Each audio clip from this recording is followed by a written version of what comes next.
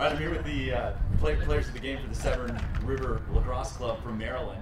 Excuse me? What was the key to victory for you guys? No one died while we were out here at this tournament, which is a big help to finish the tournament with 10 players on the field, and that's what we were able to do, Stan. Great. And was it worth the trip? It was well worth the trip. And first of all, I'd like to thank all these guys from the Baltimore and Annapolis area for taking the time out on Easter weekend to come out here and play a fun tournament. The venue you can't beat, no doubt, but it was a good time had by all. Good work, Cass.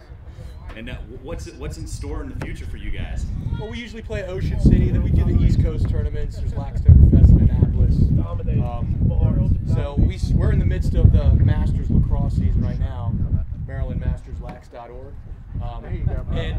We're 3 weeks in, so that's the next. We're just going to carry on for the spring season and hopefully have a winning season on that World Domination Tour?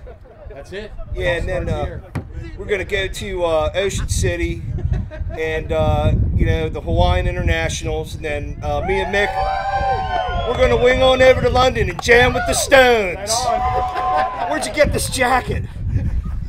This is from the wardrobe tent. Thanks. Courtesy of Adrenaline and Brooks Brothers. So, thanks for coming to the Jam by. See everybody. We had a great time. Hope to see you all next year. I'm Chris Marshall for the Lacrosse Network. Yes, sir. See you next time. All right.